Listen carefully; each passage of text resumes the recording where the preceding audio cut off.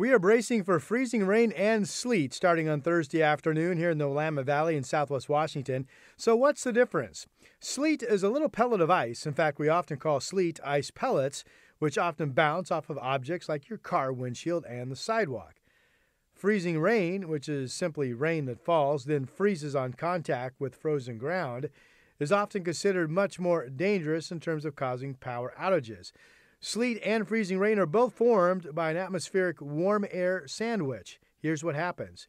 Snow falls from a below freezing layer in the clouds, drops into a layer of above freezing air, and melts into a regular old raindrop. Then that raindrop falls into a frozen layer closer to the ground. Now, if that layer of air is thick enough, the raindrop freezes into an ice pellet. We call that sleet. If the layer of below freezing air is very shallow, the raindrop will not freeze until it lands on a frozen object such as the ground, your car, or sidewalk, and we call that freezing rain. Both are very dangerous, can lead to power outages, and more importantly, perhaps for many, often lead to complete ice coverage of area roadways and sidewalks, making travel nearly impossible.